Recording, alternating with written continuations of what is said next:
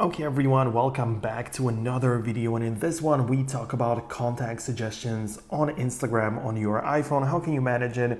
Let's get into it. First of all, what we want to make sure is that when you go to the settings, and at the bottom of your main settings page, you can go to the apps section, and in here you can find the Instagram app to be part of the list, right? So it's going to be here.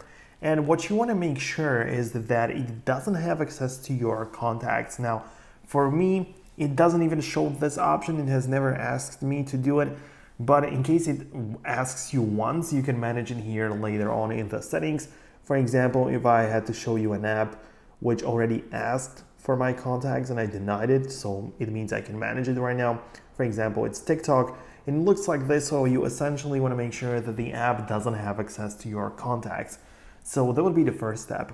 But to manage it directly through Instagram, open up the app, then go to your profile, tap on the three lines in here, and get to the settings page, which we are essentially inside right now.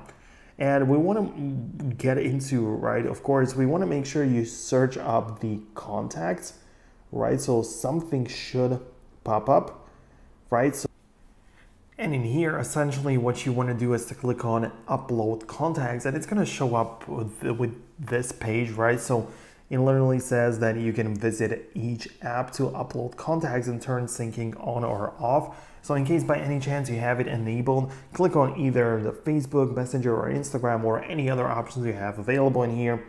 And what you want to do is make sure that this option is turned off, meaning that the contacts are just not going to be connected anymore, and therefore you can rest assured that no contacts are going to be recommended to you or suggested. So that's going to be very useful. Hope you liked this video. Hit the thumbs up if you did, subscribe for more, and I'll catch you in the future.